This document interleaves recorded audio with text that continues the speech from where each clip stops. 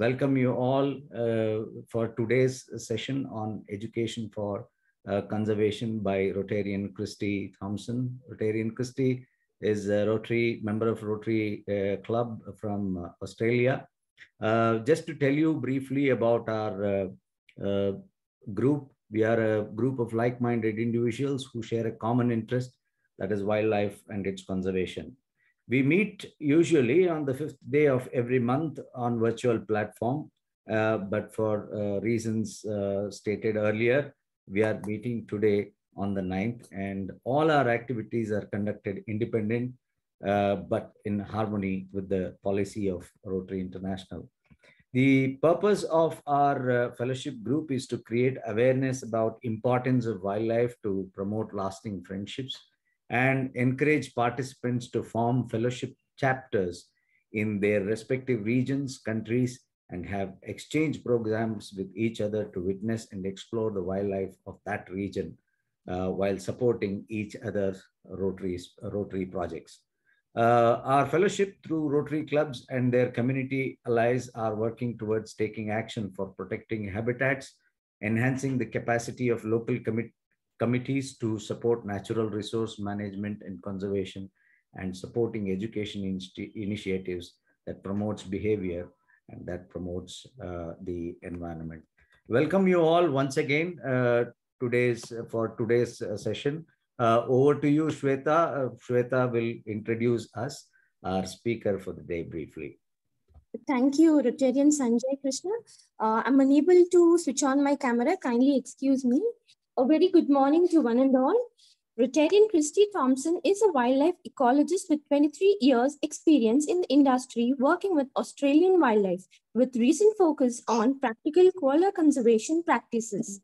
I have a special interest in Kenya after visiting the private community wildlife conservancies a few years back, and have since started the Marifa Foundation to provide education for conservation for school children bordering the conservancies in Mara and Amboseli. I am from Hope Island Rotary on the Gold Coast, Queensland, Australia. Thank you, everyone. Over to you, Sanjay.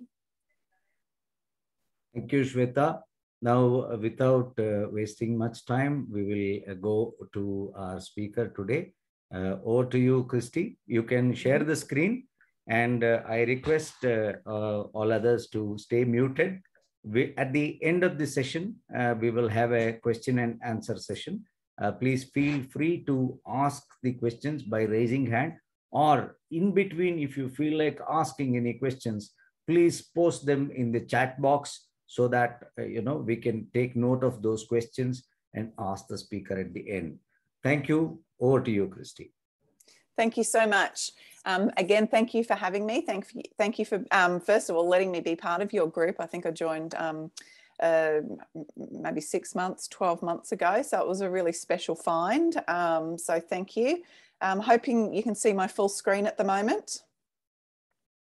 Yep, lovely. Thank you for the wonderful introduction. My name is Kristy Thompson. I am the director of the Marifa Foundation, but I'm an ecologist by trade, working in the industry for quite a number of years now, predominantly focusing on the Australian wildlife, but I've always had this obsession with Kenyan wildlife. So it is not surprising that I am where I am at the moment, working in Kenya, because it's just such a beautiful, special place. So I'm just going to give you a little bit of an overview of where we've... Oops, I can hear. Was that a question? Sorry. No. Please go ahead. Rashmi, can you mute all? Yeah, and I'll do that. Unmute the speaker alone. Thank you. Sorry about that. So yeah, we'd like to give you an overview of the charity, the work that I'm a part of, and introduce you to the team. Hope you enjoy the presentation. Just to give you a little bit of background about how it all started. Well before we started the charity, there's a little story behind that as well. Most of you would be familiar with the private conservancies. Kenya is certainly leading the way in terms of the community conservancy model. So our story begins well before our foundation, and that is the story of the community conservancies, which have been running for close to 30 years, if not more. And I'm going to tell you a little bit about two conservancies in particular, both that I've visited before, and I suppose which is why I started the charity. So we've got Selenkei Conservancy and Olkinye Conservancy in Kenya. The Selenkei Conservancy is in the Amboseli ecosystem, and Olkinye Conservancy is in the Mara ecosystem. And they were established many years ago. Selenkei is close to 30 years ago, and I think that is one of the very first private conservancies established in Kenya. And it was a conservancy established as a land lease agreement between the local Maasai communities and a local eco-tour company. And that eco-tour company is Game Watcher Safari, headed up by its founder and owner, Jake Greaves-Cook, who is was quite pivotal in the hotel industry, and is certainly I suppose, the godfather of the private conservancy models in Kenya. So as part of the agreement that was made all those years ago and continues to be renewed, is that land that the Maasai otherwise cleared and grazed for their cattle, because they are traditional nomadic herders, was instead set aside for conservation and set aside as low density ecotourism. In return for dedicating their land to conservation, they received financial benefit, and it was by way of employment opportunities. So it was camp staff, guides, and other financial opportunities provided to them by setting their land aside for conservation. And of course, the regular rent that they received from the ecotourism companies from actually renting the land themselves. So it was a great little model. It chugged along very nicely for several decades, and more conservancies popped up through Kenya as they proved very, very successful, beneficial both for the local community, for local tour companies, for conservation across Kenya, and of course us as tourists getting to come visit these very special places. But then, as we all know, 2022 hit and the world changed forever, and it saw a downturn in tourism, which severely impacted this level of income. So for a good period of time, there was no tourists coming at all. It's really only just starting to trickle back now as those pre-COVID levels. But there was, as you can understand, immense flow down pressure. It wasn't just tour companies that were going under or really struggling. It was these lands that were under threat. And all this, the lions, the elephants, the impalas, this land set aside for conservation became under threat. So this is when I started to have my own little panic. What happens now? There's no tourists, they're losing their jobs. These people can't afford to send their kids to school. There's no money to buy food. You know, Maasai traditionally they do not eat wild animals. But what happens if they you know, have no food? Like, do they turn potentially to poaching? I'm a doomsdayist, so I had all these terrible thoughts of all these things were happening. So my thinking was, well, how can we help? How can we stop the undo of all the good that these few decades have created with the conservancies? How can we keep that conservation step moving forward? So what could we do to show support for the community who supports the wildlife? How could we demonstrate to these Maasai communities that conservation still pays? For so many years, we'd come as tourists and we loved what they showed. We loved being part of their culture and loved seeing the wildlife, loved the information they were sharing with us about their wildlife. And then all of a sudden we weren't there. It felt like we were turning their backs on them through no fault of our own. It felt like though we were turning our backs. So how could we show them that conservation still pays? How could we show that we still had their backs? The opportunity was, for me, quite simple because of the skill set that I had, because of the connections that I had. There were certain things I couldn't do, but there were certain things I thought that I could do. And that's why I thought education for conservation. So in the very least, what we could do is help their kids still get an education. And in the first instance, it was, okay, dealing with school dropouts. So if they couldn't afford send their kids still to school, maybe that is something that we could help with. But what's even better is looking long term and go, right, well, can we get that conservation message built into these kids at this young age, at least better support that conservation message in these kids at a young age, so that we're better protecting this conservancy model. So these future wildlife custodians in the future still want to lease their land to wildlife and still want to conserve the wildlife for whatever reason, whether it's for income, for pure naturalist point of view, for whatever reason, to show that there is value in conservation. So education for conservation, that's where it all started. Very much guided by this quote. It's really pivotal to what we do. It's my favorite. In the end, we will only conserve what we love. We will only love what we understand, and we will only understand what we are taught. That's the basic philosophy of the Marifa Foundation. Through knowledge brings opportunity, and through opportunity brings change.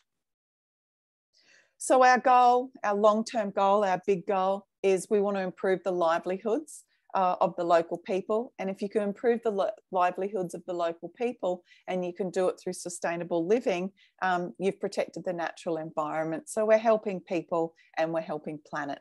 That's essentially the goal of what we do. Our mission, we want to inspire a future generation. So as I was saying, those young people, if we can instill this message of conservation and the value of conserving the natural assets of the land, we can develop these conservation-minded citizens, just as we are as a group together here. We are all like-minded conservation citizens. But if we can get that into the younger generation, that's absolutely fantastic for the future. We want to build these strong, sustainable communities. If we've got sustainable communities, we've got a sustainable environment as well. We are community-driven, so it's not about, you know, a bunch of white people from Australia telling the Maasai community what they need to do. It's very much a community-driven project.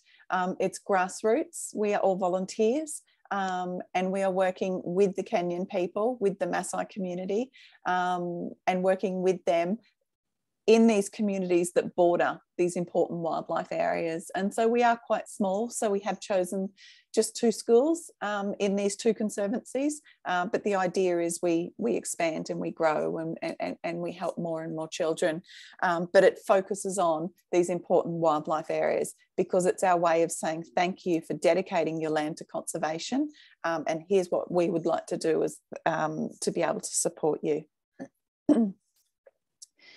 So we work with the Kenyan communities, but there is also an opportunity to work with the Australian communities as well. If COVID has taught us nothing else, that we are all part of a global village. We've all heard the saying, we're all in this together. And there was a great opportunity to actually close that gap between the different countries and the conservation challenges, because there were so many synergies.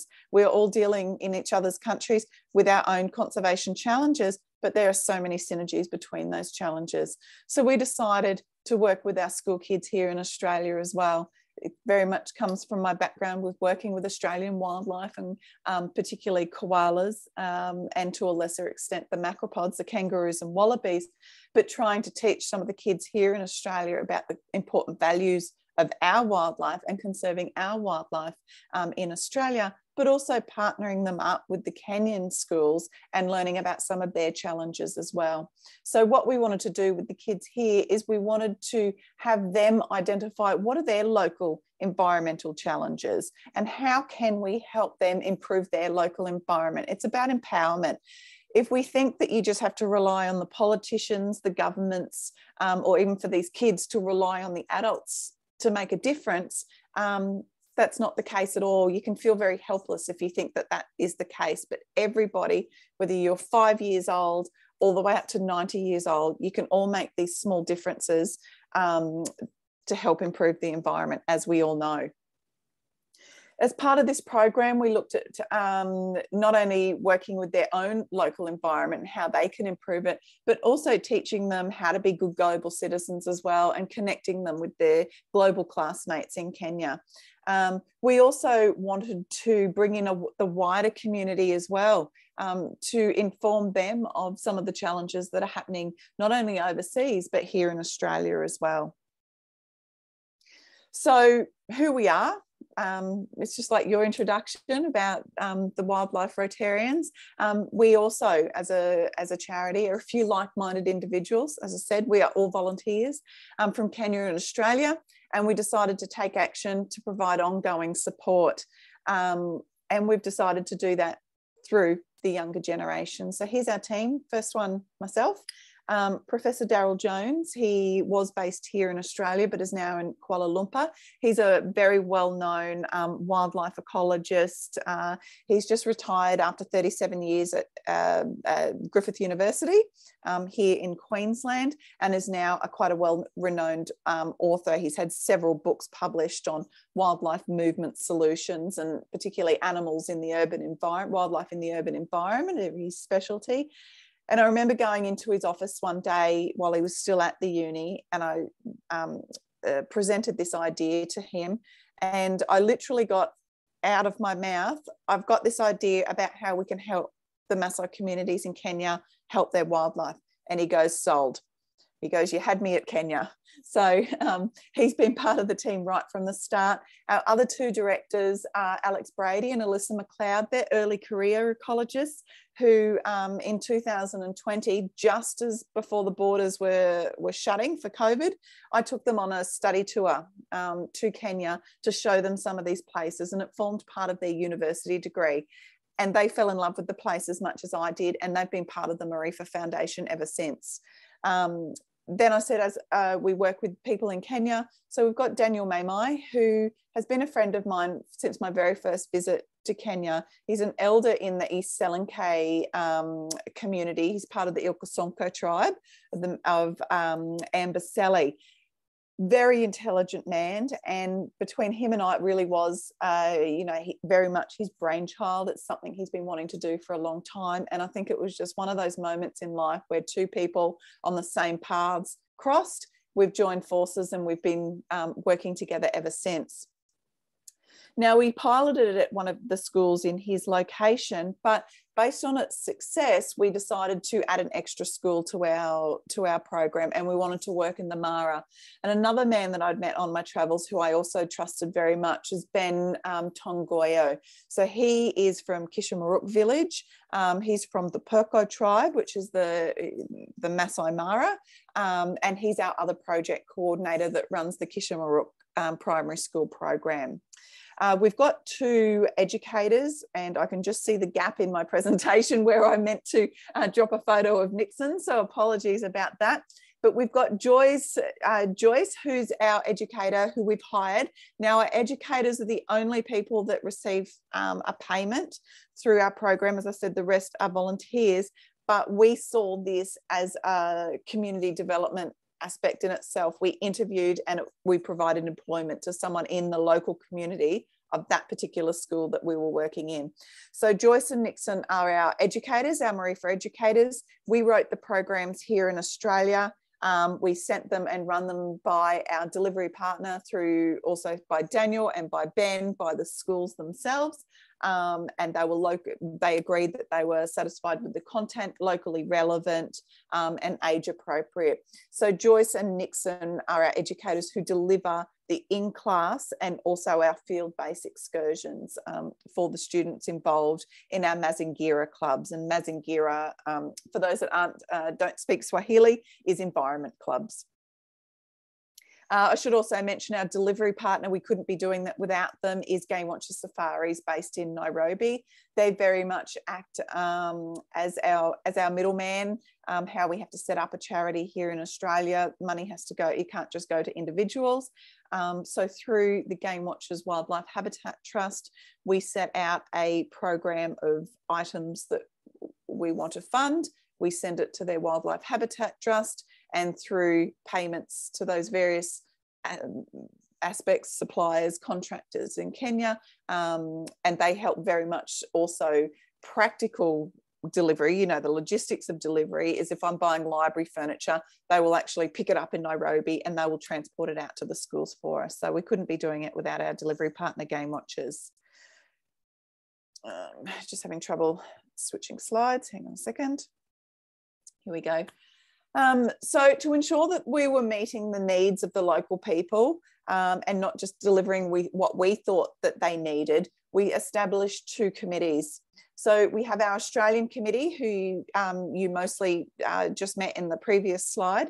And then we also have a Maasai advisory committee. Now that Maasai advisory committee is chaired by our project coordinators, Daniel and Ben, and they have a group of up to 7 other Maasai community members who were voted in as part from that local community. They get together on a quarterly basis, and they very much plan out the following quarter's activities. They approve curriculum, they coordinate dates, they coordinate activities, they yay or nay different sustainability project ideas that we come forward with them. So nothing happens in either of those schools without consultation and the okay of the Maasai advisory committees. This idea is very much derived by the fact that community and conservation, they're not 2 mutually exclusive factors. They literally must go hand in hand if any project is to be successful. If you come in as an outsider without that internal support, without the support of the local community, you're bound to fail. So our Maasai advisory committees have been absolutely invaluable in spearheading us in the right direction, keeping us on task, and ensuring that we have the support of the rest of the community as well.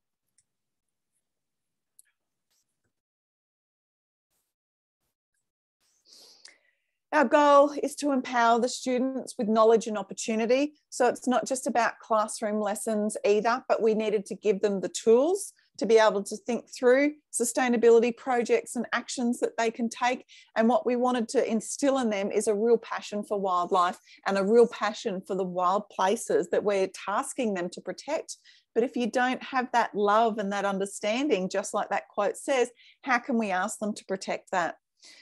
So by fostering the protection of the natural environment, we enhance livelihoods, which in turn helps wildlife, which is our goal. So our primary goal at the start was very much the conservation aspect, the wildlife. We're all ecologists, our background is, but you can't do it without community. And the best way to do that is targeting the younger generations. As mentioned, we very much model ourselves on a global village and 3 primary drivers. So share, experience, action. So we want to empower the students to share knowledge with each other. We want to give them experiences, and we want to allow them and have them want to take action. So share is about sharing knowledge with other like-minded students, not only within their own cultures, but with other cultures as well on that global platform. And we do this through letter writing opportunities. We share photos and stories. So we have several schools here in Australia that write letters to the Kenyan students from the 2 schools, and the Kenyan kids actually write letters back, and they share all sorts of information such as what they're learning about in school, what their favourite animal is. They share lots about their culture, about where they live, how many brothers and sisters they have, what they like to do on the weekend. And I think that's just amazing. I know the kids here in Australia, they get a real kick when those letters arrive because they just can't believe that someone from the other side of the world has written them a letter, and they just can't believe that there's these kids on the other side of the world that might have to walk 2 kilometres to get to school, that might live in a mud manyatta, might, you know, these various things. And it's the same as well with some of the similarities that we've got kids writing to each other about how they play football, and, you know, from the opposite sides of the world. So it's been a great activity for the kids to be involved in. We give them experiences and otherwise that aren't accessible. So we've got kids that live an hour-and-a-half drive from Amboseli National Park and Masai Mara National Reserve, yet they've never been able to visit these very places that we're tasking them to protect. They don't have opportunity, they don't have the funds available to do that. So we've made that happen. And one of the really, I suppose, heartwarming feedback I got from our educators was they went and were observing lions and elephants in a way that, as you can see in that top photo, the elephants are just drinking water. They're not a threat. They're not threatening to raid their crops. They're not threatening to trample their village.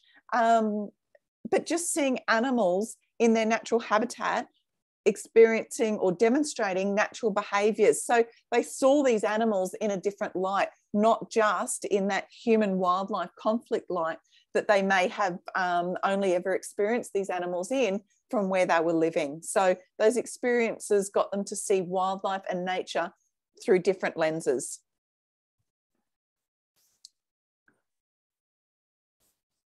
Action is our third driver. So taking simple, direct action for immediate and future positive impact. And it's what I was saying before, what are some of the small things that these kids can be involved in that can change a difference, to make a difference into the future? It can be planting a tree and looking after it. It can be picking up rubbish at the school. It can be recycling. It can take just better care of your local environment. It's all things that we can all do, as you know, but certainly empowering students that they have some control over their future as well. So we're approaching just 2 years in operation. Our anniversary is the formal anniversary is October, when we officially become registered as a charity. And I'm just going to go through a snapshot of what we've achieved so far in Kenya. So we've delivered locally relevant education for conservation sessions. And these have included in-class PowerPoint presentations on different topics, including human-wildlife conflict, threatened species management. Fencing and wildlife has been a big one for anyone that's sort of familiar with some of the problems or threats that happening in Maasai land. It's the subdivision of land and the fencing and the interruptions to natural migration corridors. So we're trying to keep contemporary information and sharing this with the students.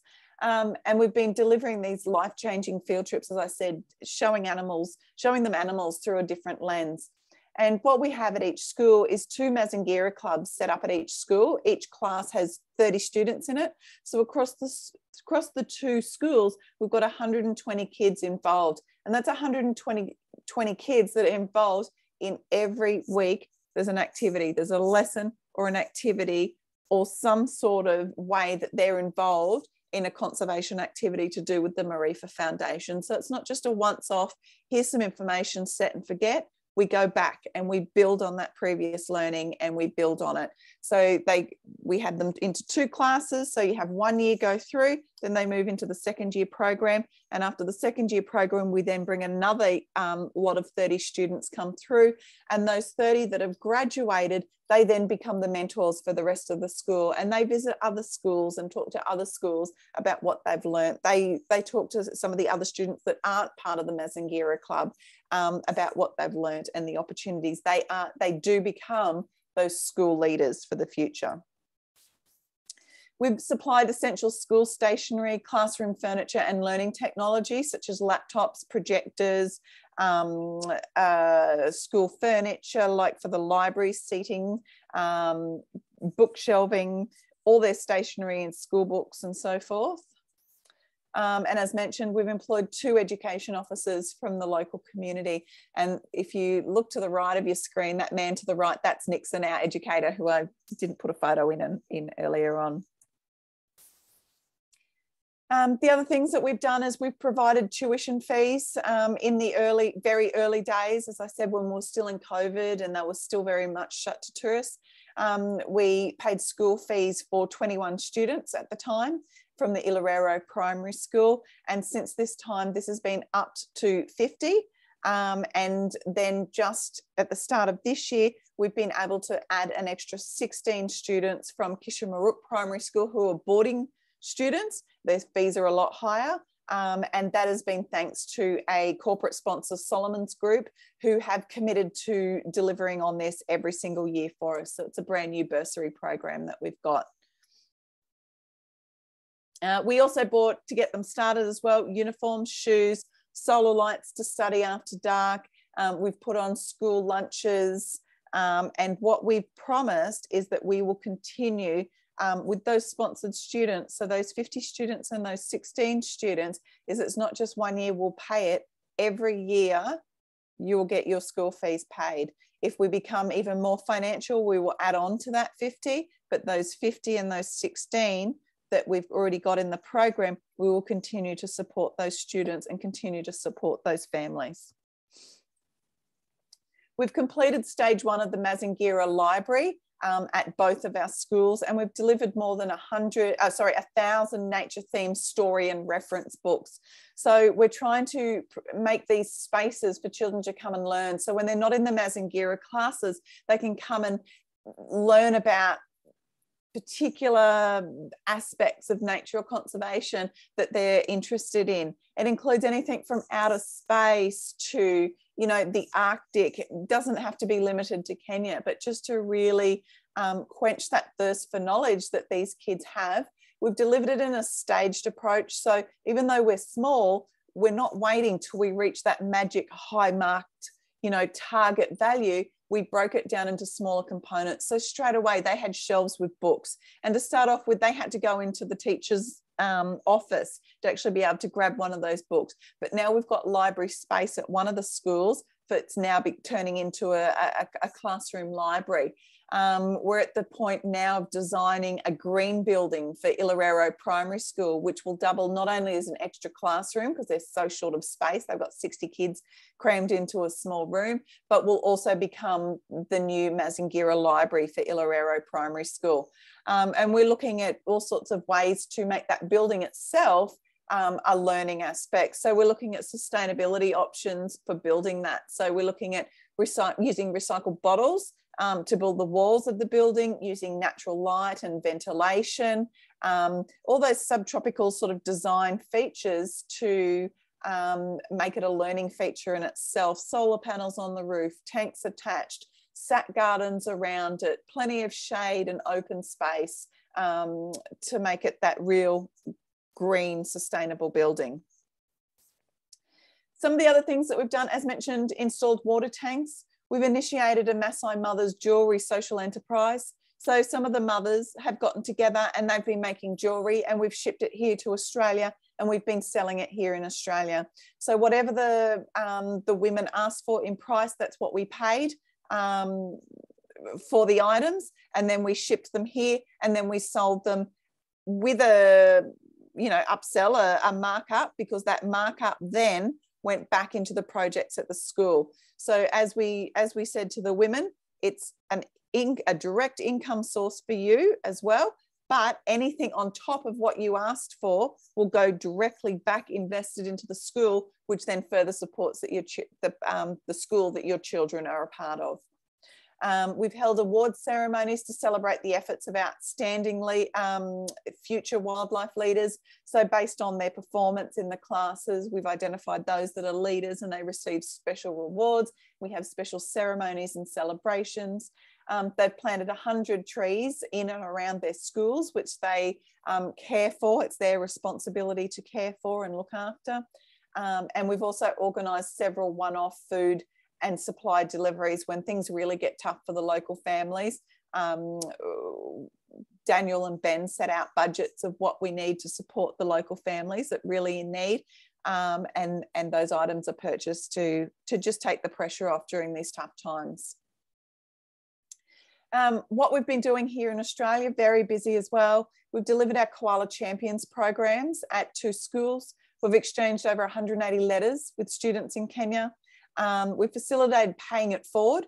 So it's about, we run these activities for the classrooms here. We have Zoom calls from koala enclosures, from wildlife sanctuaries, so the kids can meet koalas and read books and talk to experts.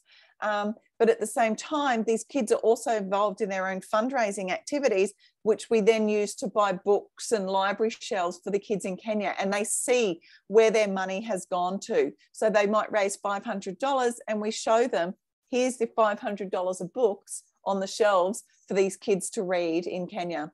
So it's about paying it forward, being good global citizens.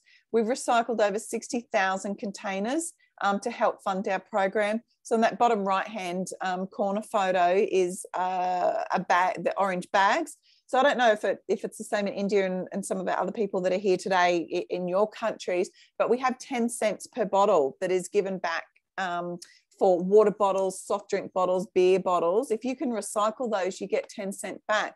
And so we've very much mobilised a community here. And so that's $6,000, 60,000 containers in less than a year we've been able to raise just by recycling these containers. That's 60,000 containers that haven't gone to landfill. So again, we're helping our own local environment here in Australia while also helping someone else. My second favourite quote, education is the most powerful weapon which you can use to change the world, by Nelson Mandela. And that's exactly what we're trying to do. We're only small. We're not expecting to change the world, but if we can change the lives of those kids and those families that we're helping, then we're happy campers. We've achieved what we set out to do. So I'm just going to play a short video. It's just one that we recently launched at our community event that we held. And I mean, in pictures and videos and just a few words, I think it sums up pretty well what we do and why we do it.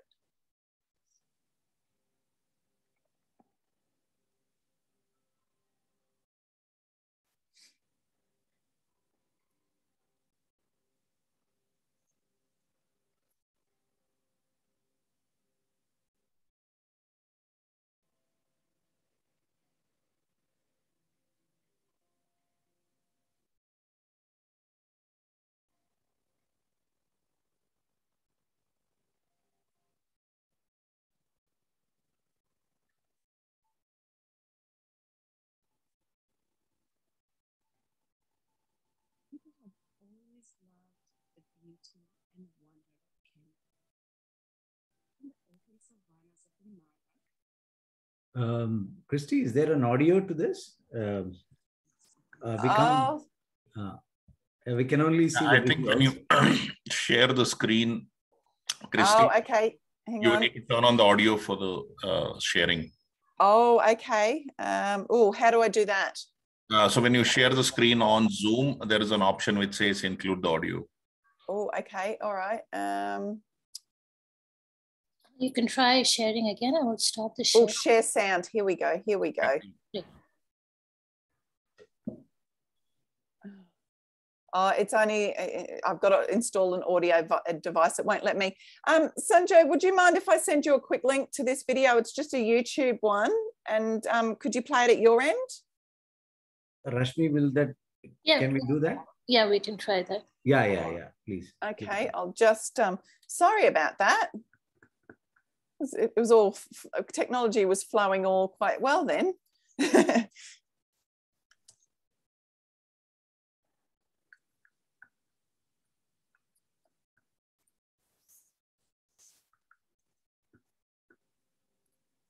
So if I just put it in the chat, is that okay? Yeah, that works fine. That's fine. Thank you. Okay, I've just put the chat there. So I'll allow you to play the video and then you just tell me when to get back into my presentation.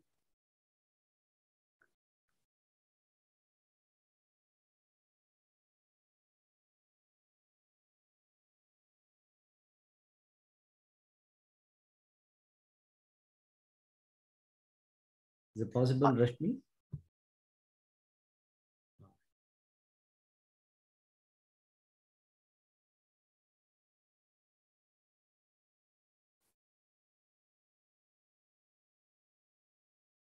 Just give me a second.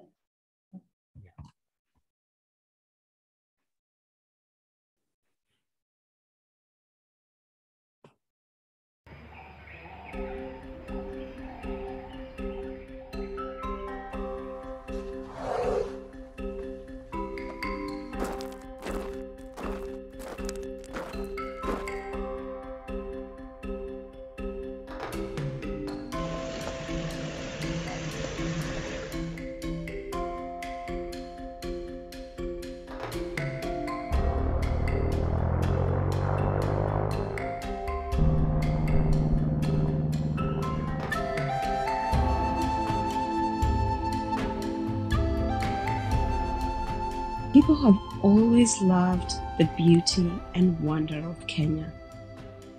From the open savannas of Limara to the rich swamps of Amboseli.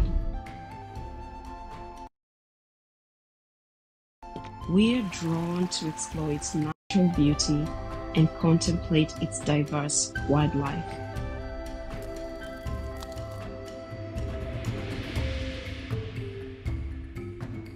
To see the cheetahs, lions, gazelles, and wonderful bird life.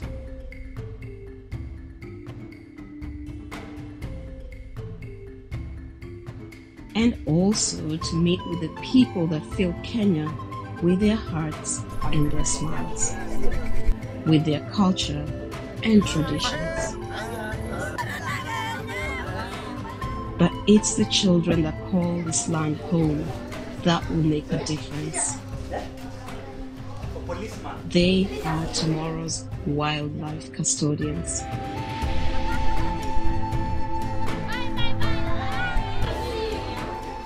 And it's our purpose to empower students with the knowledge and cultivating them a deep-seated passion for nature and wild places.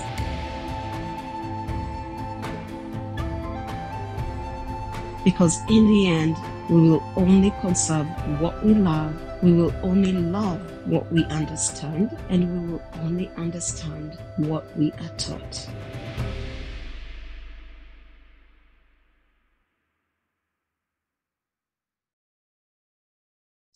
Thank you so much for sharing that. Sorry about that, everyone. But there was a little bit of like delays, I think, with the internet and everything like that. But if you wanted to have a look at that, again, anyway, the link's now in the chat there. So play from current slide. Oh, I need to share my screen, don't I? Again.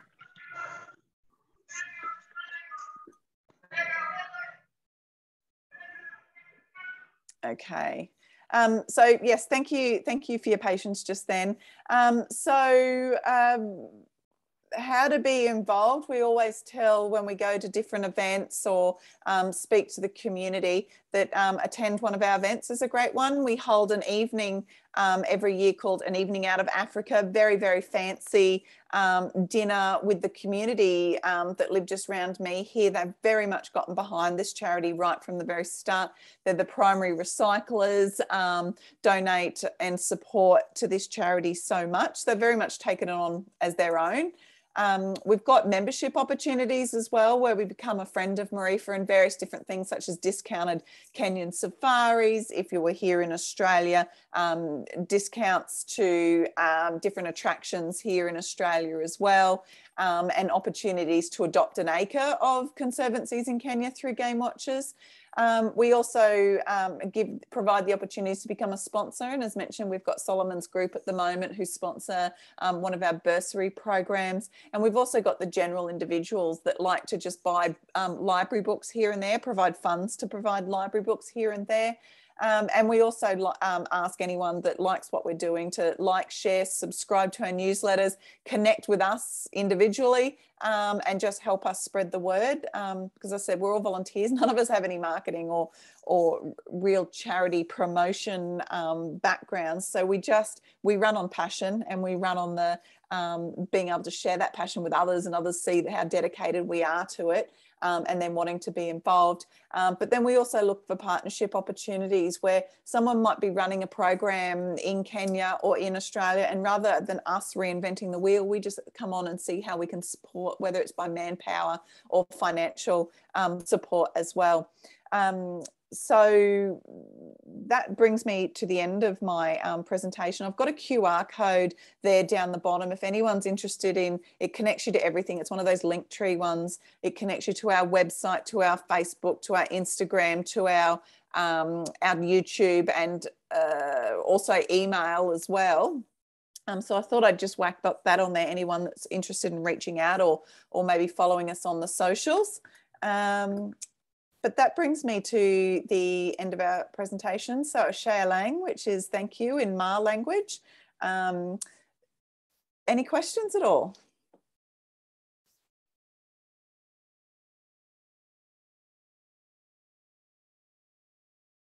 Oh, I can't hear you. Are you talking? Yeah. Yeah, got you. That was a wonderful presentation. Thank you, Kristy. Thank you. We'll go to the questions if there are any. Anybody wants to ask any question, please raise your hand. In the meanwhile, there is a question. You can also type it in the chat box. There is one question from Mr. Vikram. What it says is there an opportunity for schools, colleges to get more formally involved in these programs, where it could ultimately even lead to exchange programs or even credible channels for funding from corporates for programs, since alumni of those schools, colleges are more likely to trust such programs than a charity they may not know well. So if I may repeat, is there an opportunity? Yeah. Yes. Yeah. You got the question. Yeah. I can't see the question on here. Okay. Anyway, I will just send it again. Yeah. So is there an opportunity for an exchange program? Is that what you're saying? Yes. So, yeah. So maybe I can explain that. So, Yeah. you folks are doing a great job of involving Australian school kids in the programs, and but from an institutional perspective, if you look at it, right, and that usually works differently. And I think the Rotary has seen that over a long period of time, that institutional programs tend to last longer and they're passed over generations than, specific volunteer efforts. So if you looked at, let's say you pick 2 schools and 2 colleges in Australia, right? And they said they're going to tie up with and adopt, let's say, a few schools in your program, the ones that you're covering. Go, beyond what you folks are doing as volunteers, there could be a formal channel for both funded exchange programs for those children. There could be funds that are released for the programs to expand the scope of those programs, all of those. And also because if you look at it, both corporates and alumni and individual donors as alumni of these schools and colleges, they tend to trust their alma mater more than probably charities. Not a reflection on what you folks are doing with the Marifa Foundation, but in general, if they're not familiar with the charity, but if their school told them, I know for sure that if my school or college reached out to me to ask for it, I would, definitely direct either my personal or my company's funding towards those programs. Is that something that you've explored, is what I wanted to know. It is. Now, like as I was saying, our background's all in ecology. So running a charity is very new to all of us. And as I said, we're all volunteers.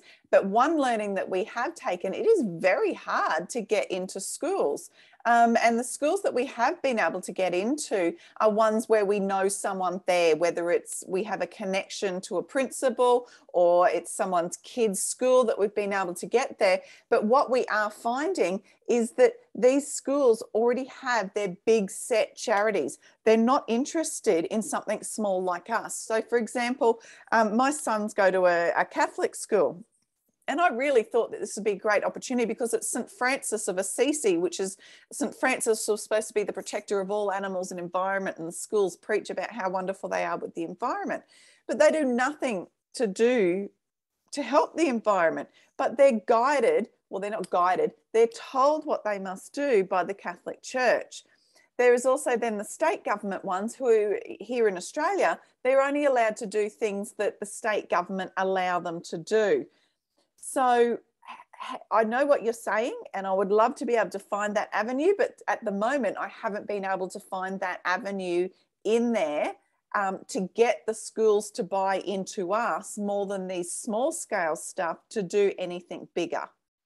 So I like your thinking, and if you've got some ideas on how to do it, we're learning the whole way. But yeah, that's some of the challenges that we're finding at the moment, is that people really only want to work with these big ones like World Vision, Caritas, and these big established organizations that then all franchise schools, they all just use the same charity, the same big one. And obviously, as a group of 6, we just don't have that capacity. So yeah, we're on a who type basis, not you know, we're Child Fund World Vision credibility. Yeah, makes sense. Thanks for that insight. I think that's that's yeah.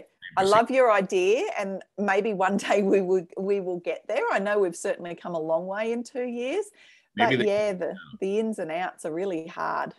Maybe then the Rotary can step in and help with that, because that's a way to channel that, because Rotary has more credibility in that case. So that yes, and that is what I've found so far. As soon as someone says that you're associated with Rotary, oh great, Rotary. So yes, no, you're very much right. The other thing where we're at the moment is, you know, as I said, we are all volunteers, so we all work. So it's about making sure that whatever we do, we still have control over, because what we want to do is make sure that anything we do, doesn't matter how small it is successful. At the start, we had all these grand visions of all these big, wonderful things that we were going to do.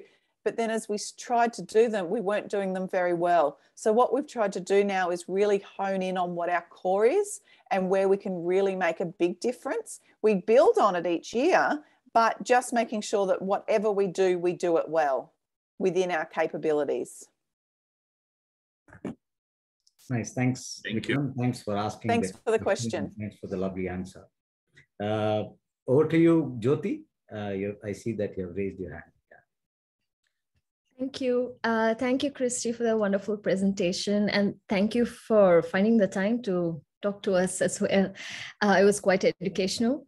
I want to actually go back to the beginning of the presentation and ask you what happened in your experience and in your observation, what happened during the pandemic. I know the educational programs is a long-term investment in time, effort, and energy, right? So what really happened during the pandemic when the tourism inflow went down, and did you find evidence for increased poaching, or what was really the situation? So that was my first. Sorry, I have just one more question. Is also you talked about how you were including the advisory committee from the community, and how it's a bottom-up approach to education as well, right? Could you tell us a little bit more about how you are including traditional knowledge of conservation and nature in your curriculum and in your stories and in the general education program? Thank you. Yeah. So first question, more generally, some of the impacts that happened across Africa, so whether it was South Africa, Kenya, Tanzania, was that there was an increase in poaching. We were very lucky in our conservancies because they still had the support of the local tour operators. Rangers were still employed. So these areas were quite protected, but there was an increase in poaching. There was an increase in school dropouts. Because parents just simply couldn't afford to send their kids to school. And when they had so much time at home, I think they spent about 9 months at home, when it came to the point of sending kids back to school, there was some of that age, and it's particularly the girls, with some of that age, it was just like, okay, well, they were 11 or 12. Well, after 9 months of being off school, well, why would I send them back now? They're almost at that age where they would be leaving primary school, potentially getting married. Then there was families that got very used to having the extra help around the house in terms of looking after the cattle, the sheep, domestic duties, that a lot of them didn't get sent back to school even if they could afford to. So that was some of the impacts that COVID had. Of course, there was complete job loss as well. We were very lucky in the conservancies where we worked that although there were a few people that didn't have money coming in, the camp staff and some of the guides, game watchers, were very good to them. They all got pay cuts, of course, but that was to ensure that no one fully lost their jobs, that they got something in. It still had a massive impact on many families, and those that didn't have a job, who relied on the money coming in from, village visits, or that extra bit of money that maybe their extended family member would send home. It wasn't there. So that certainly was some of the direct impacts that I know happened at the conservancies, but broader, more generally, increase in child marriage, increase in school dropout, increase in I've lost my train of thought, but yes, there were some quite significant impacts that occurred right across the board because of that COVID. So conservation was under threat, and there was to a point that if tourism didn't come back, if Kenya in particular, because that's the one I followed very closely, if they didn't manage the COVID situation the way that they did and open back up when they did, there would be no way for these ecotourism operators to continue paying these land leases. And then that's where some of these problems would have occurred. I haven't worked out whether it's a direct correlation, but ever since COVID, there's also been a mass sell-off of land, a subdivision of land. So I wonder, and I thank you for this question, because I'm probably going to follow up on it to see if it was directly as a result of, there's been a lot of selling of land subdivision, which then made people want to fence their land. It's now disturbed migration corridors and all sorts of things.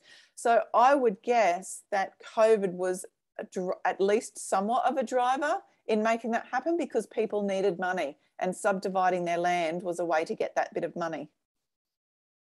And there was the second question. Yes, cultural and, native way of life into the curriculum. Yes, very much so.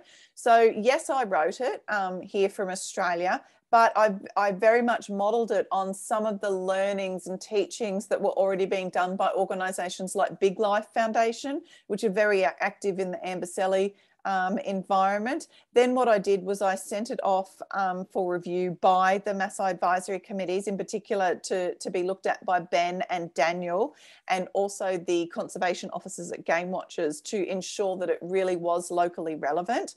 Some of the specific lessons in there were tracks and traces, which I developed from scratch.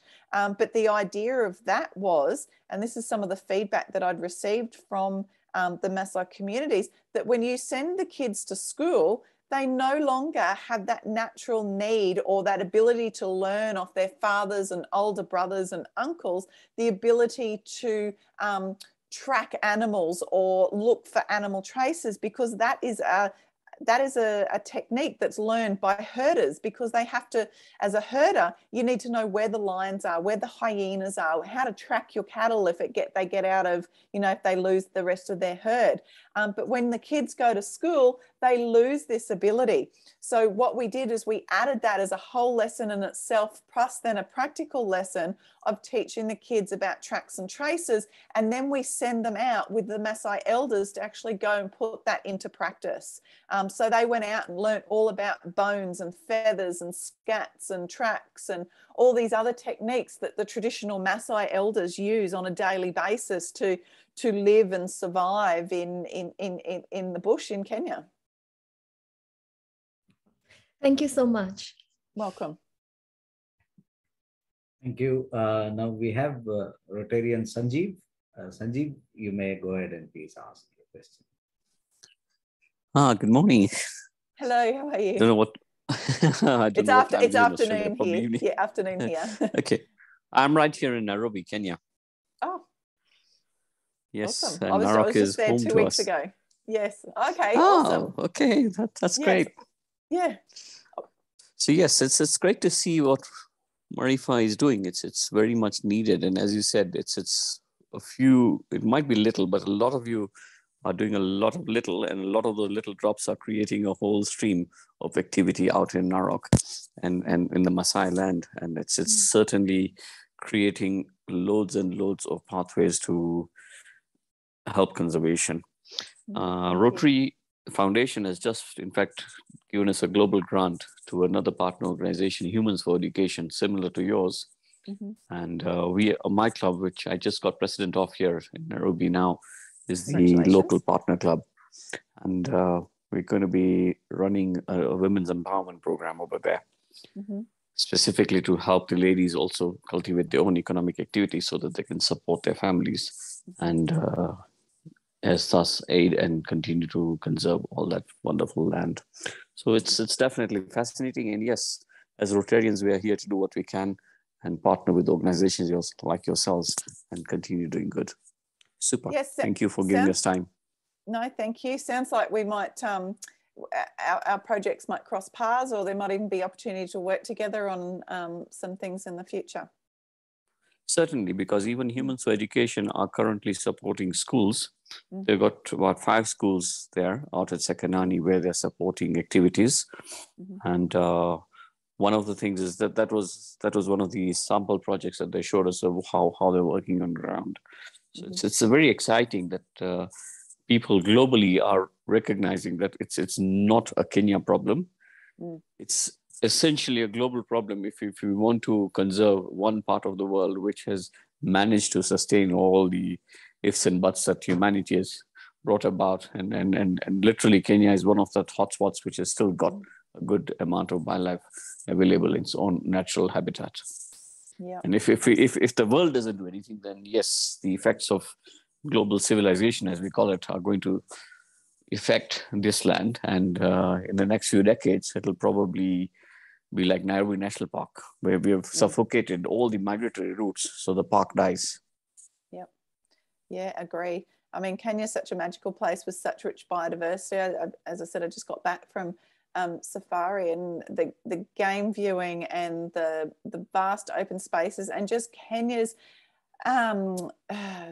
they're just so progressive in solar power, and it just amazes me. And sometimes I get a little bit, a lot, I get disappointed in my own government, my own country here, that, you know, you've got a country like Kenya that is still very much developing. Yes, it is one of the most advanced of, you know, on the African continent, but, you know, we've got so much to learn from how Kenya do things for conservation. I think it's more of like, it's in our face. It's something we need to do. And if we don't do it, we've seen that this is just going to be a bomb in our face. So yes, everyone is making efforts to ensure that we do our little bit. Yeah, I think it's brilliant.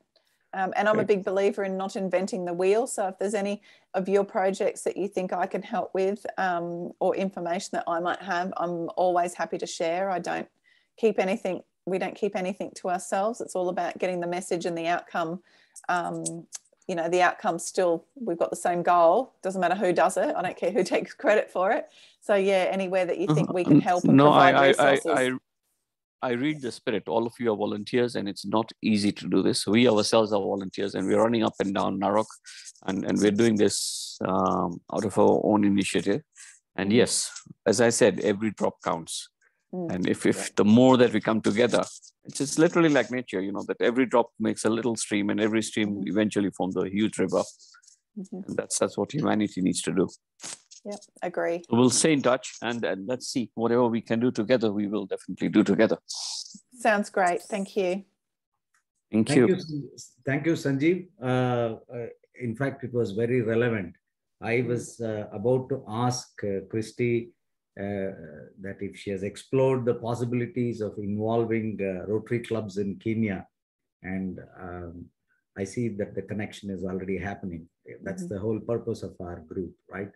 So absolutely, Sanjeev, I think you should connect and take this forward, take it forward, and see what best you can do. That will be really amazing. Sure, Kristy. Do we have your email contact here on the chat, or I can put them in. I can put them in right now into the chat. You can put it in. I also have, but yeah. Yeah, then we will drop your line. I'll share with you what we are currently doing with Humans for Education. If you look it up, it's H4E. H4E, yep.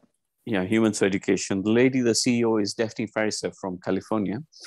So she initiated, they've been operating on projects for the last 5 years. And they've had a couple of Rotary grants earlier also. And just now, as we're speaking, at the end of the year of Rotary Year of June, we've managed to successfully get a grant of about $70,000 to continue with the project. And yes, my club, I'm involved very much in the forefront because I lead my club, and we are the local host club to coordinate the project. But going on ground, putting our hands on ground, gets a real feeling of what the value of what what's happening and how it's impacting every child out there in Narok.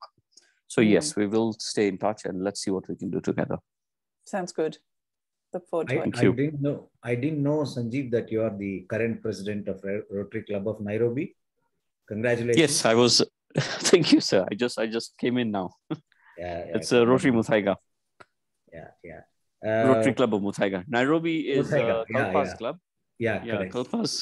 Kalpa's president was President Barot, Ritesh Barot, who is now the AG for my club. Oh, that's nice. Yes, small world.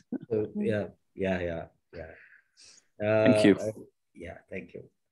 Kristy, I just wanted to know from you, can you please be more specific about this bursary program that's being done by any one case? If you can give us an illustration as to how this is being done, it sounds very interesting. It's always, I also find it quite easy for a Rotary Club to do. And if we can support, our fellowship group can support, it will be nice. So can you please share more details? Yeah. So we've essentially got two. So we've got what for Alero Primary School, we started with them because they're our pilot school. And this was also particularly because when we were just starting, we didn't have the huge budgets. Now, to send each child to school from Illawarra Primary School, it equates to $50 Australian per child per year. So at the time, we just did a fundraiser and we reached a certain amount of funds, and 21 students was what we could afford to pay.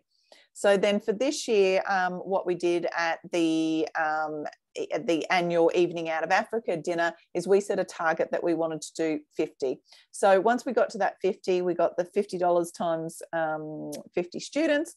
We simply asked the Maasai Advisory Committee to work up with the school based on eligibility criteria. It had certain things like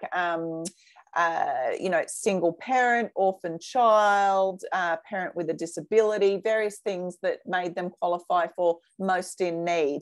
And then we simply wrote a check to the school and held a school fee celebration where we invited all the parents and the students along, and a check was formally given to the school.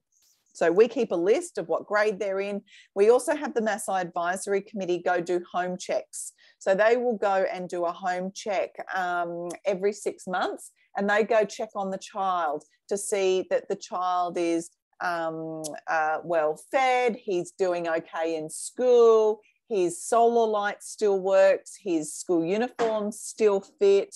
And also just making sure that attendance rate is still up at school, seeing if there's anything else his family needs. So that's done as a report and sent back to us. So we monitor that during the year. This year, we've been able to start the bursary program at Kishamaruk Primary School because we had a corporate sponsor came up and they nominated an amount of money that they would like to put forward.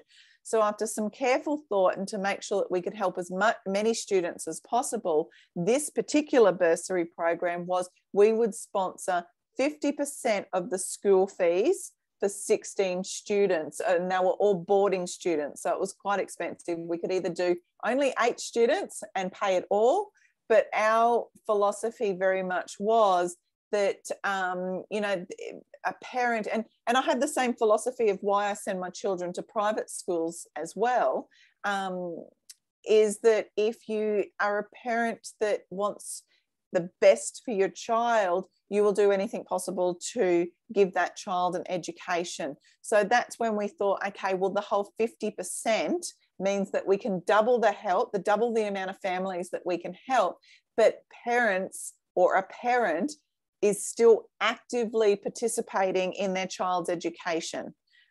So that's how we came up with the bursary program and the breakdown. Again, it's the same criteria as what we use for Alero. And again, it was the Narok Maasai Advisory Committee headed by Ben with the school head teacher that came up with the list of students that we would support. We do have a policy on both that we want a minimum 50% of those students to be female.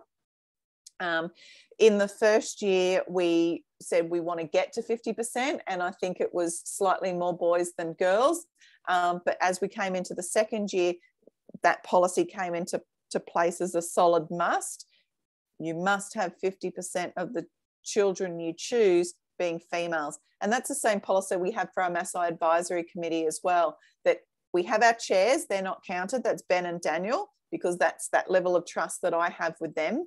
But the rest of the Maasai Committee, there is to be a minimum 50% girl, 50% female representation on those advisory committees as well.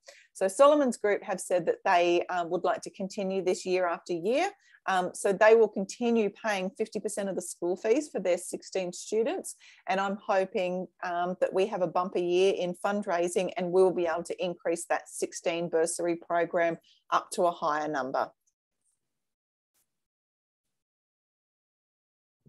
That's nice. Thank you. Anyone else wants to ask any questions? We are almost at the end. All right. I think that's it, Kristy. And before I propose a vote of thanks formally, I would like to read out a couple of thank you messages that I see in the chat box. A friend from Madagascar, Rotarian Hango, has thanked you for the presentation and sharing. And a friend from Kampala, Taslime, says, Asante Sana, nice presentation. Yeah. So, and Abai from Bangalore says, nice presentation and awesome work. And Hari says, congratulations, Kristy, wonderful presentation. Loved how you have multiplied the impact by partnering Australian schools with Kenyan schools. Amazing work.